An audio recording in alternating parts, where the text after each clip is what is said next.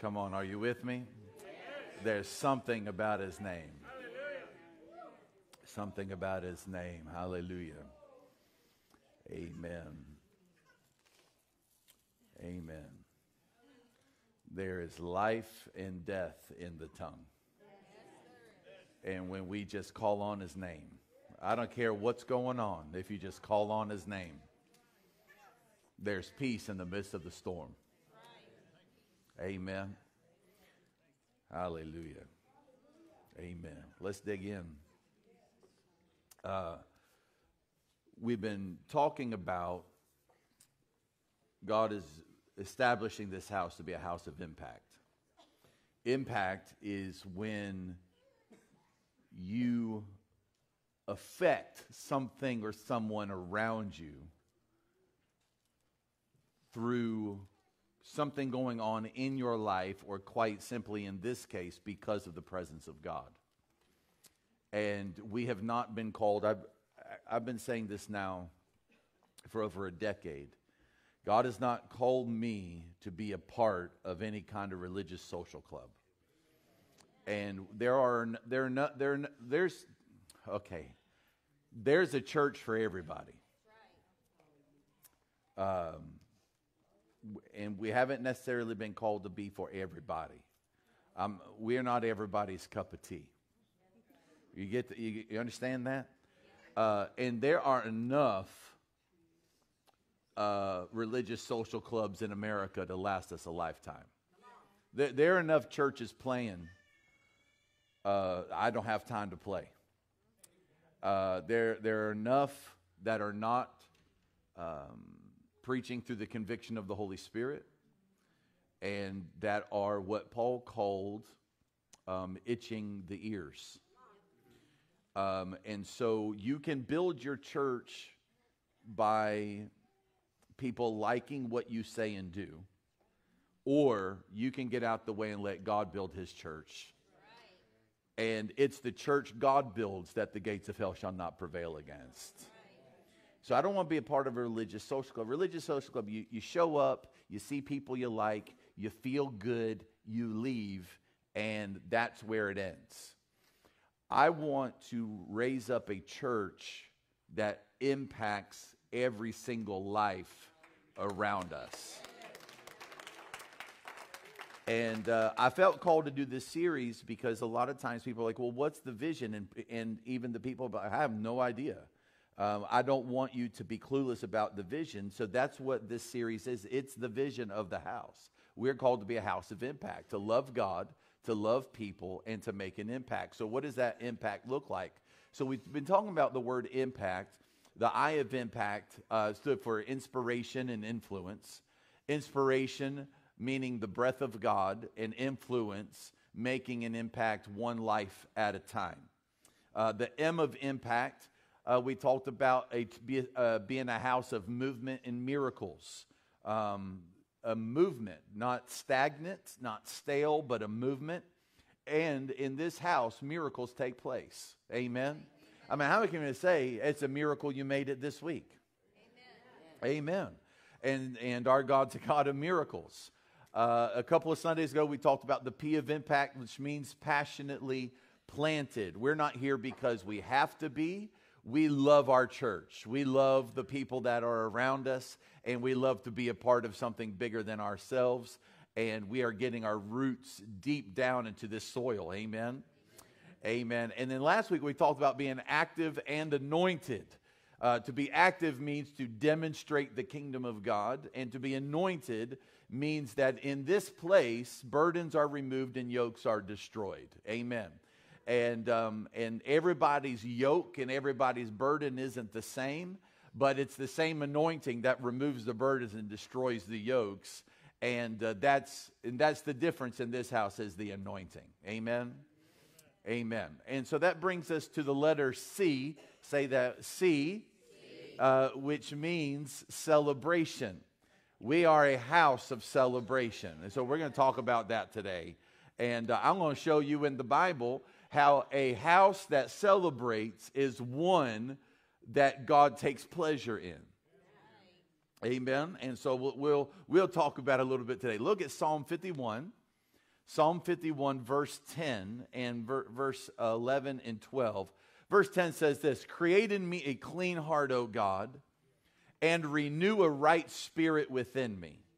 Cast me not away from your presence, and take not your Holy Spirit from me.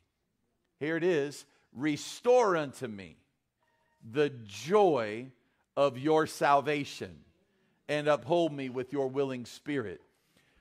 A house of celebration is a house that is full of joy.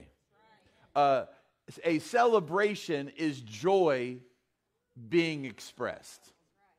And God has not called us to be a house of depression. He's called us to be a house of celebration. So let's talk about it today. A house of celebration. I want to begin with this statement. Something is wrong when the world is happy and the church is sad. Something is incredibly wrong with our perception of God and who we are in Him if it's okay to celebrate for occasions the world says is worthy to be celebrated, but then criticize when the church celebrates what really is the only thing worthy to be celebrated. And that is lives changed by the gospel of Jesus Christ. Something's very wrong. I was in a church one time, and I didn't celebrate. I wasn't obnoxious. I wasn't boisterous. I just simply sat in the pew and lifted one hand. And I was very quickly reminded by an usher, we don't do that here. But that same usher, if he was at a ball game, are you with me? I'm trying to let you know it's okay to celebrate in this house. That's what I'm saying. We're a house of celebration. Because that's what the Bible says. Restore unto me the joy. Joy, there has to be expression when there's joy, right? Where there's joy, there's laughter, celebration. And so this is what I want to say. Celebration has a volume to it. When you are at a party, there's a volume to it. You ever been to a party that was boring? And you're like, man, somebody turn up the music, right?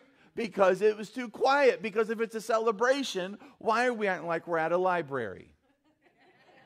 Right?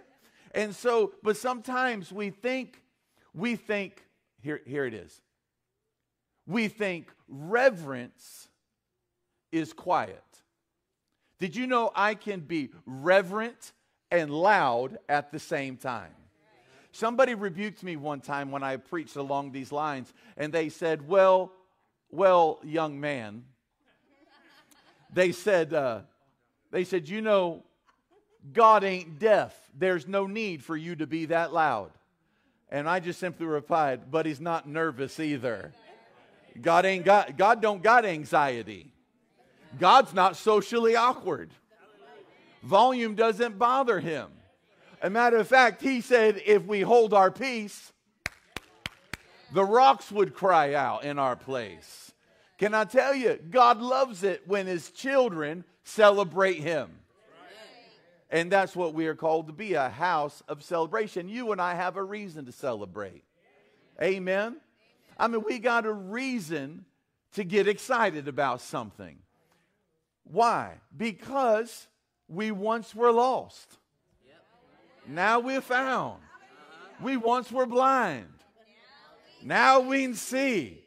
I mean, to tell you, some of us knows what it's like to be under a heavy hand of bondage, and then He came and set us free. And we've got a reason to celebrate. I told you of my friend Jed Hill. Tried to commit suicide 4 times. The 4th time from a prison cell. And the nurse even wrote up in the morgue, in the prison morgue, his death certificate when God opened his eyes. God refused to let him die. And then a month ago, stood in the same prison cell and preached to the other prisoners. Come on. Man, that's what I'm talking about. That's worthy to be celebrated. I've got a reason to get excited. Amen. I shouldn't be here. So I'm going to celebrate because I'm still here. Amen. I mean, some of you got to realize life ain't that bad. Some people, not too many around here, but some people walk into church, my goodness, they look like they swallowed a whole gallon of dill pickle juice on their way to church. Sour, upset. Why? You get to come to church. You get to praise Him today. You get to hear the Word of God today. Life ain't that bad. Stop listening to secular media that tells you life is bad. Stop, turn them off and open up a Bible and realize no matter who's president, He's king. Okay. Celebrate. So let's break that down. What does the word celebrate mean? I want to give you 3 definitions. To celebrate means, number 1, to make known. To make known. Number 2, it means to show praise. And number 3, it means to throw a party. Oh, but Pastor Tim, I thought this was church. Oh, hold on, I got scripture for you. Can I tell you something? God loves it when His children throw Him a party. Because can I tell you something? He's thrown us a party. As a matter of fact, He's planning a party. Matter of fact, there's coming a time when Gabriel's going to grab his trumpet. And he's going to sound the alarm. You and I are getting out of here. And matter of fact, we're going to something called the marriage supper of the Lamb. Now, I don't know about you, but I've been to weddings whose receptions were just awful. I mean, boring, horrible food, bad music, a DJ who thought he was funny and wasn't. Everybody's been to a reception like that. But how many knows what a good wedding is? It's a good party because they're celebrating something very special. Okay, so it's okay to have a good time in the presence of God. I want you to know that. It's all right. It's all right. You're not going to make anybody nervous around here if you shout and get loud. You're not going to make anybody really, well, I don't think this should be happening. If you just get a little exuberant while you praise God. I'm just going to tell you, it's all right to jump up and down. It's all right to throw your hands up. It's all right to spin around like a crazy person. It's all right to shout. It's all right to dance. It's all right to celebrate. What's not all right is to act like He's dead. What's not all right is to act like He's never done anything for you. Because what if today was the last day you had a chance to tell Him thank you? It would change how you celebrate. And here's the thing. The celebration is not the king of our celebration. Jesus is the king of our celebration. Well, Pastor Tim, now this sounds like fanaticism. No, let me explain to you the difference between celebration and fanaticism. Fanaticism is celebrating with no understanding of why you're celebrating. Fanaticism is getting caught up with what other people know to be true. That's fanaticism. It's like people's excitement spills over on you and you start getting excited because they're excited. You don't know why they're excited, but they're excited. So woo, let's get excited. That's fanaticism. But celebration is I'm celebrating because I know who He is. I'm celebrating Him because I know what He's done for me. I celebrate Him. I made up my mind a long time ago. I was about 12 years old. And I was looking around, and my dad pastored this little country church in the middle of nowhere in the state of Maine. And revival hit the youth group, and we were all getting filled with the Holy Ghost, and we were experiencing all these wonderful things. And I always sat on the front row. I like to sit on the front row because I don't like to be distracted by the people that are in front of me that are talking instead of worshiping. and different things. Everybody's kind of like in a different place. And so this one Sunday I made the mistake. I was on the front row and I turned around and I realized the only people that were really feeling it was the youth group and this one particular Sunday. And can I tell you something? I just sat there and I was borderline depressed because I didn't understand why, if the same Holy Spirit that was touching all of us kids was in the room, I don't understand how you can just not be affected by that Holy Spirit. I never understood that. So I got nothing out of the service. I just sat there, and I was in a bad mood, dude. I mean, I was like, don't talk to me. Don't look. As soon as church was over, we lived across the parking lot from the church. And so as soon as church was over, I didn't even say goodbye to nobody. I went home. I shut myself in the room. I'm 12. Give me some grace. I shut myself in the room, and I was just upset. I wasn't crying upset. I was red in the face, steam coming out my ears, upset. Y'all know what I'm saying? And my father comes home after some time, and he said, what is your deal? What's wrong with you? Why are you so upset? And I said, did you not see what I saw? And he said, well, what did you see? I said, I saw a large majority of people that were not pressing into God other than the youth group, and it bothered me. I said, it ruined the whole service for me. And he said, I would say two things to you. First of all, anytime you get your eyes on people and not on Jesus, you're going to get upset. He said, secondly, stop worrying about what they're not doing and don't wait for them. Lead the charge and go hot after God yourself and make them decide whether or not they're going to let a 12-year-old show them up. That's what my father said to me. I took it to heart. So I called my friend. His name was Morgan. I called Morgan. Morgan was funny. Morgan always wanted to be my twin. He was 8 inches shorter than me, quite a little bit heavier than me, but he always wanted to be my twin. He'd call me on Sunday afternoon. Tim, church tonight. Yeah, what about it? What are you wearing? And I was like, I don't know what I'm wearing. And he's like, make a decision. And I was like, okay. So this one Sunday, I said, I'm wearing black pants, white shirt, black suspenders, black tie. And he was like, okay, I'll see you at church. Here comes Morgan in on a Sunday night. Black pants, white shirt, black suspenders, black tie. I said, what in the world are you doing? And he's like, whatever you've got, I want it. He goes, so I want to be as close to you. I said, no, you need to get close to Jesus, man. And so I called Morgan and I said, Morgan, if you notice some of the other folks aren't pressing into God. And he goes, yeah, it's been bothering me. I said, tonight, we don't look at nobody else. We focus on Jesus. So we went in there, and can I tell you something? The Holy Ghost started to move, and we started to feel it. And at first, I started to feel this sound coming out of me. And then I was like, I was also not wanting to be heard.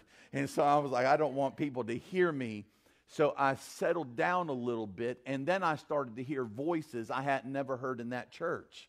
And I did look around, and I saw this person. They were about 60 years old. And I think they were 60. They were probably 40. I was 12. Okay? 60's looking younger by the day, praise God. And so I happened to catch, and they were lost in worship. I asked them after church, I said, why did you act like this tonight? I said, I've never seen you praise God like that. And he said, well, I got to thinking this afternoon how on fire you guys are, and it's going to be over my dead body that you pass me in getting into the presence of God. Can I tell you something? It started to spill out in the whole congregation. And so here's the thing. If you're here and you're like, man, some of these people are crazy. I'm just going to give you some examples. You look at my boys, and they're just jumping like what's their problem? Like they're just excited. And you said, should that or should that not be happening? You take somebody who's not of a tender age, like Jerry Spires. He's not of a tender age. He's a mature man, But my God, as soon as the anointing of the Holy Ghost comes in the room, he's the loudest one in the building. Right? And so here's the thing. If we put on the mindset of, well, I don't think that's necessary, we miss the whole point of what they're doing. We miss the whole point. Some of us aren't loud because we're just trying to be loud. Some of us are just grateful. And it causes us to make a sound. Are you with me? So what? Jesus is the king of our celebration. Listen to what Zephaniah says. Zephaniah 3:17. The Lord your God is in your midst, a mighty one who will save. He'll rejoice over you with gladness. He'll renew you with his love. He'll rejoice over you with singing. Now watch this. He says he's in our midst, not we have come into his midst. But the king has come into our midst, and watch this, and the people began to celebrate, because when the king came into the midst, the king began to celebrate. Listen to what it says about God. He will rejoice over you with gladness. Rejoicing has a volume to it. He will renew you with his love, and he will rejoice over you with singing. You think that we're the only ones that are singing over God? God's the one that has come into our midst and is singing over us. That's the celebration.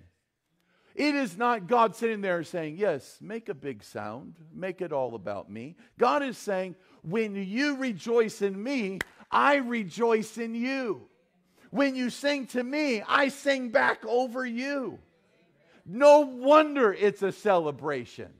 I mean, you ever been to a party and somebody got to feeling it? And they just started to sing or to dance like really out there? Huh? I mean, I know somebody, they couldn't carry a tune in a bucket with handles. But that doesn't stop them from singing. Come on. Some of you are like, well, I don't want to be that loud in church because I'm not a great singer. Make a joyful noise unto the Lord, all ye lands. God's not nervous. Amen. Now listen, there is a time for a holy hush. There is a time for the sweet presence of the Lord to come in and still your heart. But there's also a time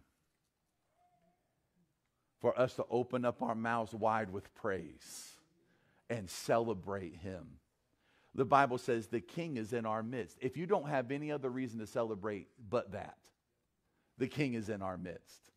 I mean, you felt it during the last song.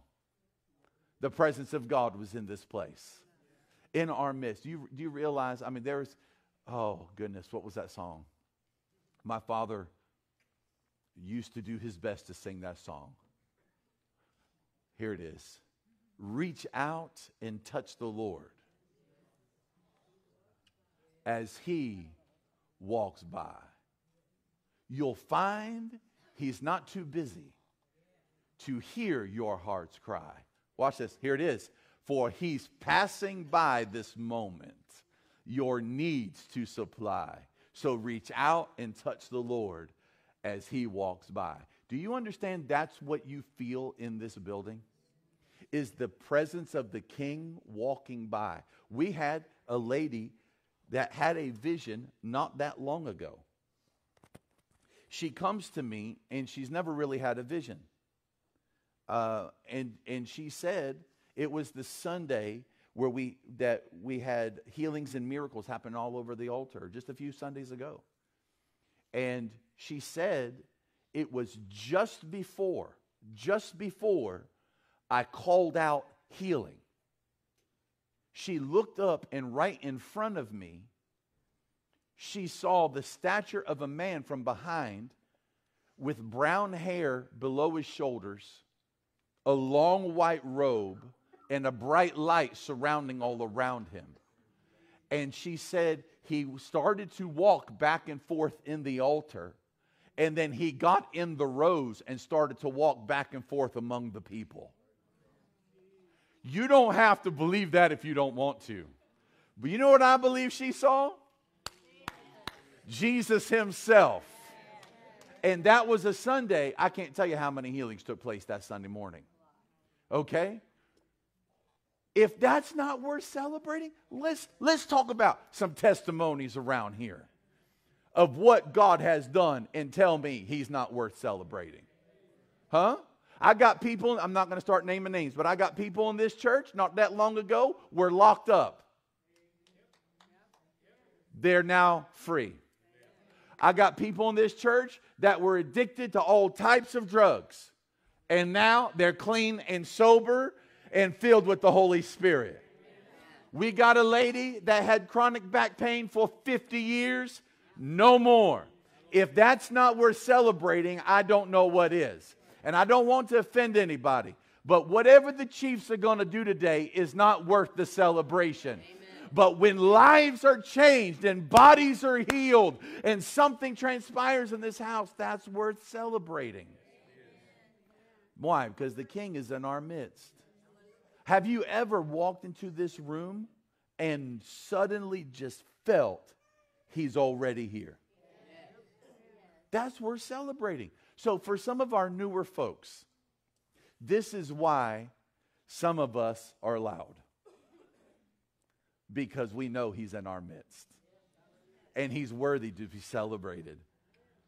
Because, man, if for nothing else, he's here and his love changes us.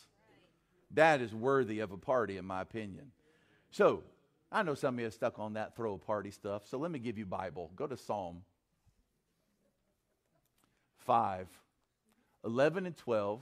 Now, y'all forgive me, but this is in the Message Bible.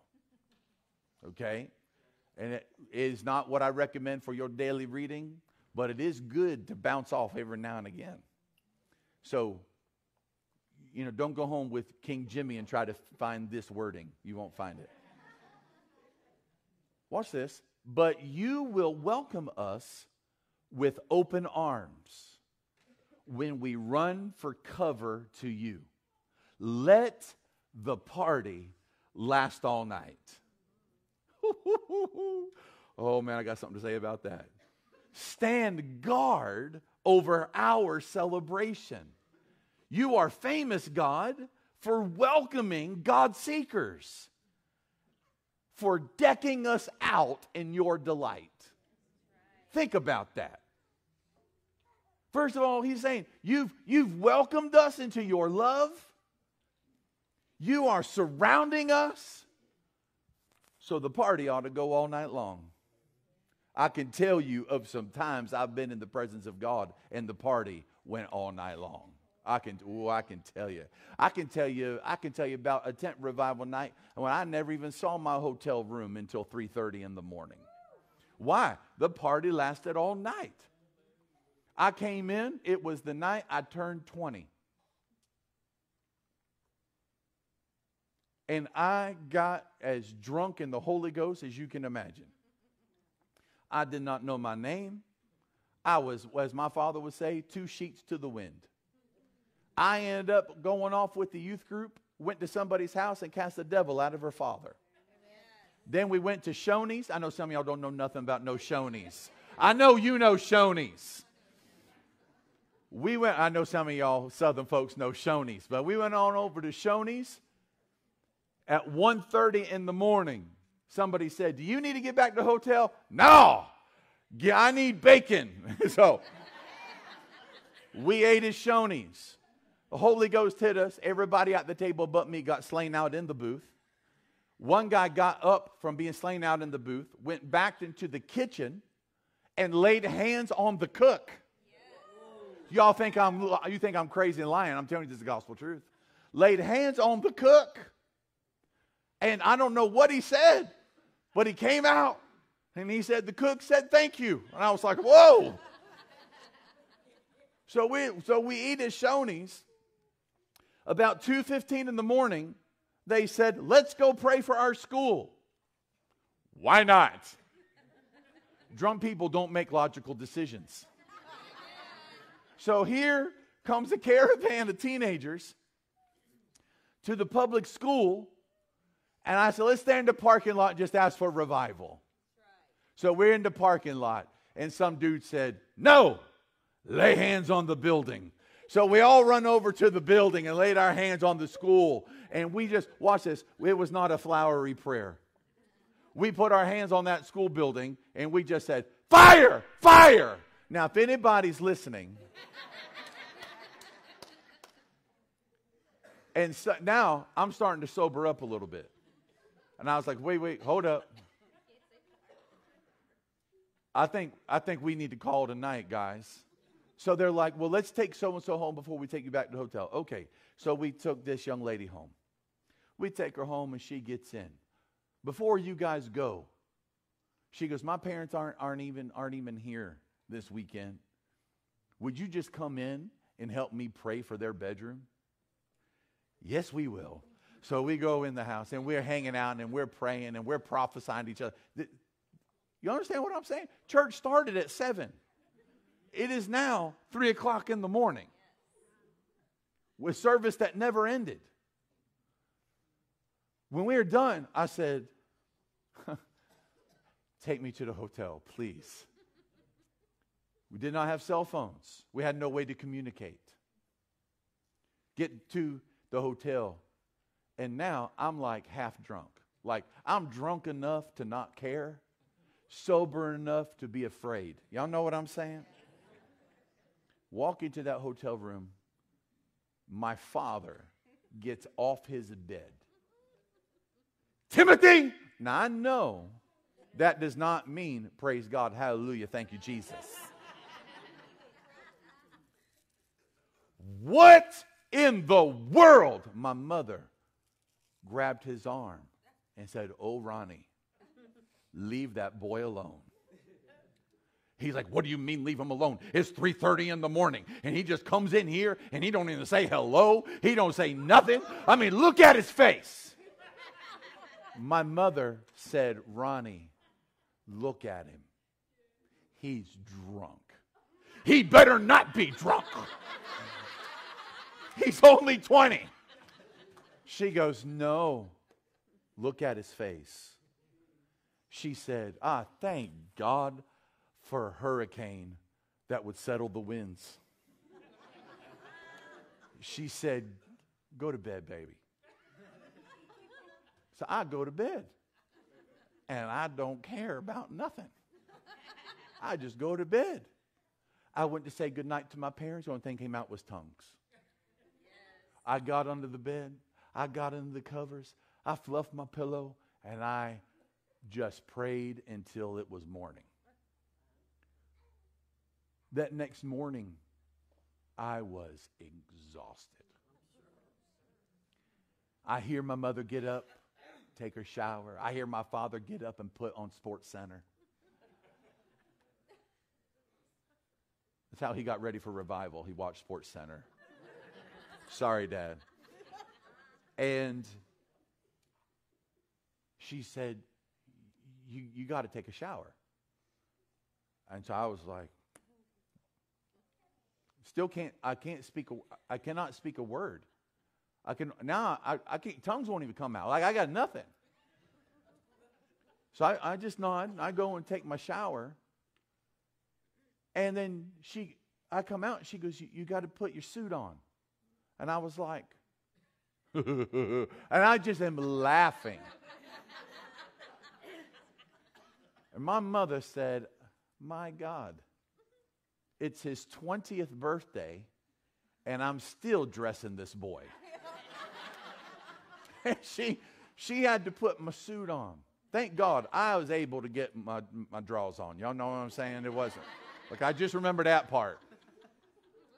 But I couldn't. She handed me my tie, and I just laughed.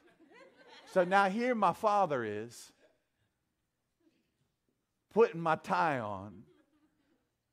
My mother shaved me. I can't do anything. I'm slam drunk in the Holy Ghost. Get to church that morning under the tent. Sat there, went through worship, couldn't even stand. I mean, I was out. Worship ends, and the pastor gets up, and he goes, I just would love to hear from our evangelist son what happened last night, because I've heard. And he goes, all I know is devils went flying, the school got prayed for, and the cook at Shoney's got the Holy Ghost. I don't know what's going on. Everybody's laughing. And I was like, I'll tell you. So I got up there, honest, God is my witness, it's the truth. I couldn't even hold the microphone. I was so out of it. And I began to tell what God did. And when I did, by the dozens, they ran to the altar. Fell on their face. Now, y'all don't, there was no grass. It was a sawdust floor. On their face in sawdust. Crying. Snot flying in the sawdust. It was disgusting. And when the last person got prayed for, was immediately sober. What happened? Let the party last all night. Stand guard over our celebration. I promise you, I've never forgotten turning 20 in my lifetime. Some of us get nervous on a Sunday morning when it's 1 o'clock, 1:30. There have been some Sundays, 2 o'clock. I realize this is not helping for people watching online trying to figure out if they want to come or not. 2:30. But can I tell you something? If we would just lay our schedules on the altar, God will stand guard over our celebration. Whew. When he comes into the room, I don't want to be in such a hurry to get rid of him. I want to celebrate the fact that I know he doesn't walk into every church that way. So if he walks into this house, I want to host him well. And I want to have and you understand, like he's the kind of person that shows up to the party not empty-handed. Right? Like he comes bearing gifts. He comes with good things. And all we have to do is receive from him. Just say, God, whatever you've got, I want it. Come on, say that. Whatever you've got, I want it. Give me more. I'm making room in my life. Give me more, give me more, give me more, give me more. I want more anointing, more miracles, more salvation, more deliverance, more outpouring of the Holy Ghost. So why celebrate? Why celebrate? I want to give you 4 reasons why you can celebrate today. Number 1, you're loved. Just as you are. Number 2, you're forgiven. His loving kindness and his tender mercies new every single morning. You're forgiven. Can I tell you something? Even when man won't forgive you, you're still forgiven. I'm loved and I'm forgiven. If I don't have any other reason right there, I got enough reason to celebrate. I'm loved and I'm forgiven. Certain people hate me. God loves me. I'm good with that. I'm good with that. God spoke to me long ago. He said, before I do what you've asked me to do you understand there's going to be people that ain't going to like you? And I said, but what about you? He goes, oh, I'll love you. I had somebody come to me less than 10 years ago, and they said, I don't approve of how you minister to people. I said, really? That was my response. Really? I said, you don't approve? And they said, no, I don't approve. I think it's wrong. And I said, well, thank you for giving me your opinion. But I don't remember asking. I didn't ask. And I made a decision long ago. people may not like me very much, but if one life gets changed, are you listening to me? If one life gets changed, it's worth it all. It's worth the criticism. This is what God, somebody needs to hear this. This is what God said to me years ago. He said, one man's criticism will become another person's compliment. Don't let the criticisms of man roll off your back like water off a duck's back. Just let them roll off of you. But if you're going to allow criticism to roll off of you, you also have to allow people's praise to roll off of you. And don't do anything based on what people are going to say or do. Just do what God tells you to do and let the party last all night long. I pray to God, you get so full of this Holy Ghost celebration thing that it spills over into your living room. I pray you get in your house on a Sunday night and get into your kitchen to try to cook something yummy. And then all of a sudden you forget everything you was doing and you just hit the floor on your face and start praying in the Holy Ghost all over again. Because I'm going to tell you something, and I hate to say it. I don't want to scare nobody.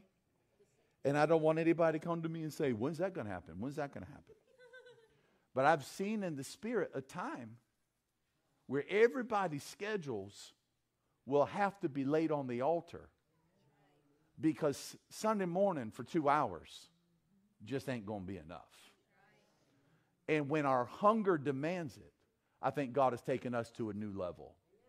That's what I believe. Now, I don't believe in let a church service. Me and Kimberly, we were in a service one time, and the pastor said, nobody's leaving before midnight. And it was 7 o'clock. And I'm sitting there thinking, 5 hours from now, brother, I'm going to be home eating something on my way to bed. 5 hours. Y'all, how many, y'all, okay, are you with me? Okay. And so at about 10 o'clock, the presence of God had left the building. And we were like, we're good. And we're sitting there. We're sitting there. Now, we're ministers, and we're sitting there. We ain't staying to midnight. Like, we done. We out. We got little kids. We need to get them home. You know, I was craving Wendy's. No offense, Bill. I was craving Wendy's. And I was like, yeah, let's take the kids through the drive-thru. Let's get home. We live 45 minutes away. So I said, let's get out of here. Let's go home. And then he gets up. Nobody leaves till midnight. I was like, why? Like, what's going on? Then his wife at 10:30 got up, took their little kids, and left. And I heard somebody ask her, where are you going? She goes, I'm putting these kids to bed. I ain't staying here to midnight. That was the pastor's wife. Then I was like, let's go. Wendy's is still open in the drive-thru. I feel a Dave's double coming my way. Y'all know what I'm saying? Okay. We're loved. We're forgiven. So I don't believe in let's just have a long service to the point of having a long service. But if what he's doing takes a long time, that's okay with me. Are you with me? Amen. Number 3, we are healed. Number 4, we're free. These are reasons why you have to celebrate God. These are reasons why some of us just rejoice. Besides the fact, the Bible says rejoice in the Lord always. And again, I say rejoice. I wasn't going to go here, but in Luke chapter 10, Jesus said, I saw Satan fall like lightning from heaven. Behold, I give unto you all power and authority to trample on serpents and scorpions and over all the power of the enemy. Nothing shall by any means hurt you. And then he says, But do not rejoice in this, but rejoice that your names are written in the Lamb's book of life. And then the next verse says, and in that hour, Jesus rejoiced in the Spirit. Now, I got curious one day, and I said, what's that mean? Jesus rejoiced in the Spirit. Does that mean Jesus was like, that was good. That was good. You guys got this. No, it was when the 70 returned saying, Lord, even the demons are subject to us in your name. We use your name. Demons start flying out. And he goes, yeah, duh, I saw Satan fall like lightning. But don't rejoice in what you just saw. Rejoice that you're saved and that heaven is your home. And the Bible says, and in that hour, Jesus himself rejoiced in the Spirit. So I got curious, so I looked it up in the Greek. Do you know what it means when it says Jesus rejoiced in the Spirit? The word rejoice means to spin around with violent motion. Jesus got so excited that his disciples were going to be in heaven with him. Not excited that demons were flying out, excited that the redeemed would be unified in heaven, that it got him so excited, Jesus spun like a top. What were the disciples thinking? Some of us would have been like, okay. Jesus is excited. Some of us others would have been like, he ain't going to be the only one to rejoice right now. Amen. And if the master can spin around, why can't we? Is this making any sense to anybody? Let me close with this. I want you to say this with me. Now is the time, to celebrate. You see, here's the thing. Some of you had a hard week this week. Some of you went through some stuff. Some of you going through some stuff in your bodies. Some of you going through some things with your extended families. Some of you going through some things in your finances. Some of you are just worried about the election. But let me tell you something. When you come in here, everything that has tried to hold you down loses its power. Well, as soon as you walk in this building. Why? The King is in our midst. Like, I don't have to have another deep reason to celebrate. The King's here. The King's here. You know, if we had certain people of influence walk in, there would be a reaction. Whispering, gasping. Some of you would be bum rushing them. Hey, welcome to Victory Fellowship, you know. And it would be quite an experience if we had, let's just say, somebody very well known walk in, right? Now it depends who that person was as to what our reaction might be. The overwhelming majority of you would be like, whoa, if Patrick Mahomes walked in here on a Sunday morning. Y'all be sitting there, can I get your autograph? You know, and all sorts of, you know. Why? It's just a natural human reaction. Right? And if we had somebody of utmost importance walk in, people would respond to that. It's just, it's human nature. People would respond to it. Can I tell you something? We have somebody in here every Sunday and every Wednesday that is greater than Patrick Mahomes. Greater than any politician, greater than any celebrity. And he's worthy to be celebrated. I said he's worthy to be celebrated. Amen. He's worthy to be celebrated. Don't hold back. Well, that's not my personality. Well, first of all, you were supposed to die to yourself. Everything that I do in ministry goes against my personality. Some of y'all looking at me like you think I'm lying to you. It's the gospel truth. My whole life, my parents didn't even say, I don't know how God's going to use him. He's so bashful and backward and timid, don't want to say nothing to nobody, always runs and hides, stays in his room, locks his door, doesn't want to be around anybody. I would be in my room, 12, 13 years old, and my parents would have a guest over, and they would say, come on out and say hello. So I would come out to the living room, put one foot inside the living room and say, hi. And then back to my room I would go. Scared to death of people. You think I'm lying. This is actually the truth. Was scared to death of people. One time in front of 350 people, my father called me out of the sanctuary onto the platform, puts a microphone, Jillian, in my face and says, say something. So I looked at all of the people and I took the microphone and I said, something. And I went and sat down. Yeah, this guy. What happened? The Holy Ghost happened. And he changed the whole makeup of who I was and turned me into somebody that you see today. Some of you were thankful for that. Others, you're like, you know what? We could take a little quietness every now and again. Let me give this to you real quick. This is why it's time to celebrate. Number one, His presence. Don't take it for granted, but celebrate His presence. Number two, celebrate because lives are changed. And if your life is one of the lives that's been changed, you got a reason to celebrate. Listen to me. Some of you people that have been delivered from the utmost of strongholds in your life, listen to me. Listen to what I'm going to tell you. Don't you ever let any religious person tell you it doesn't take all of that to work. If you've got to get to the altar and fall on your face, you do that. If you cry every time the presence of God moves, you do that. If it makes you shake and tremble and fall, you do that. And don't let anybody tell you that you're getting emotional, because nobody knows what He brought you out of. Celebrate when lives are changed. This is why I tell you, when people come forward for salvation, this should be the loudest room in the whole county. When people coming forward.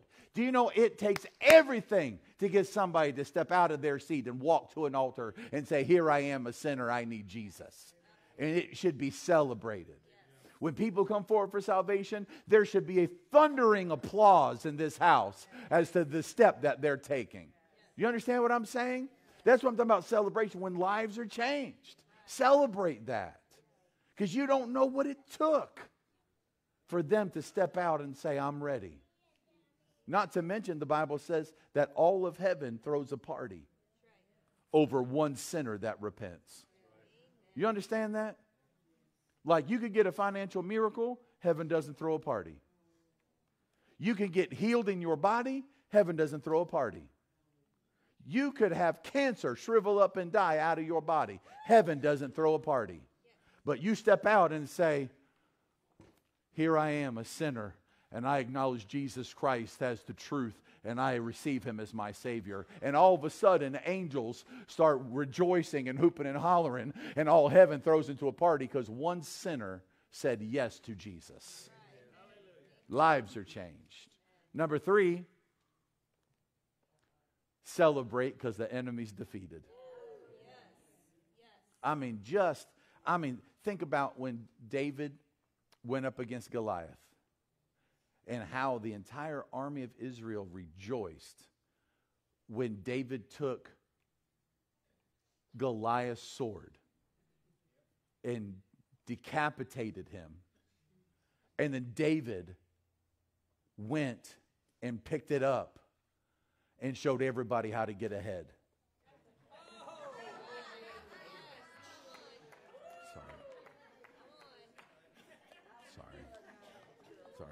I want to make sure y'all are listening. You hadn't zoned out on me.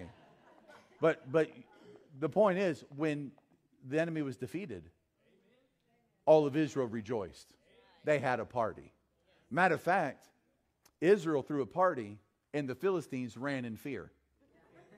Well, I guess. But one that tormented you worse than Goliath has been defeated.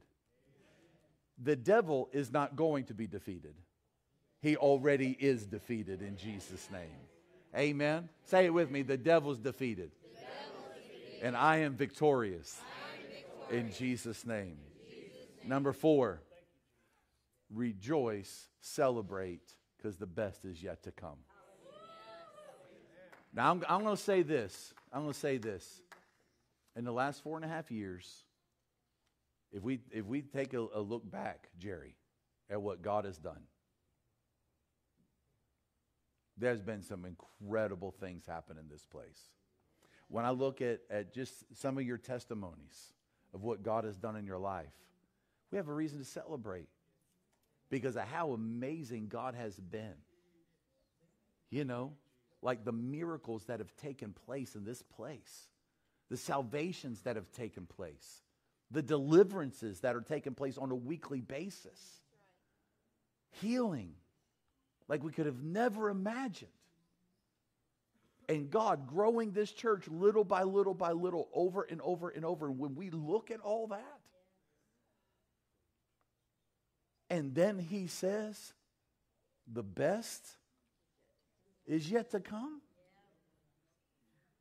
So I want to release something to you today that God has been releasing to me. And I want you to receive this by faith. We have yet to see what God will do when his people are hungry for him. He told me, you are yet to see how I can move. Because I still see in the spirit an internal struggle between hunger for God and being pulled in all these other directions in our everyday life.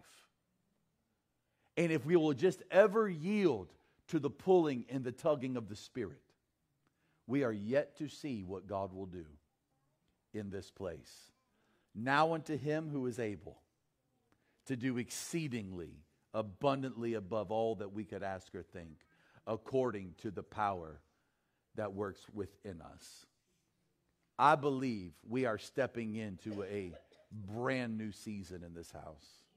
I believe we're stepping into a season in God that if even he described it to us, we would have a hard time to imagine of what he was going to do in our midst.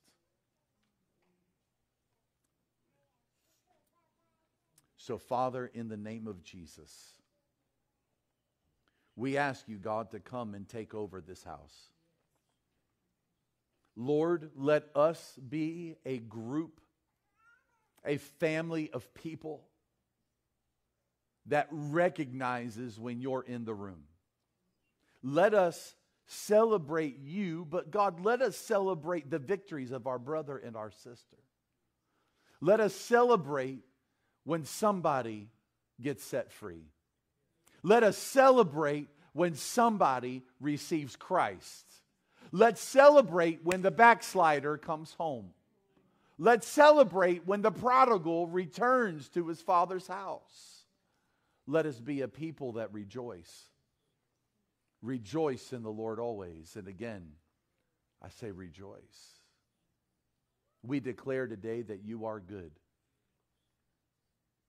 We do not take your presence for granted, but even on this day, we rejoice in you. In Jesus' name. Everybody said amen. Amen. Amen. Let's stand to our feet real quick this morning. Amen. If you're taking medicine, it's 12:08. Amen. I don't want you to miss a dose. Amen.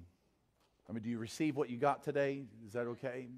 Because I think that's what we need to understand. Some of us in this room need to know it's okay to celebrate the good things of God. It's all right. It's all right. It's okay to celebrate that. As a matter of fact, Scripture commands it. To celebrate, to rejoice.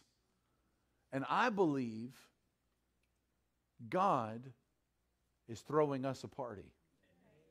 I'm just telling you, you may not like that terminology. I don't care. I'm not trying to be rude. I'm just being honest. I don't care if you don't like the terminology. I like the terminology. Otherwise, I wouldn't have said it.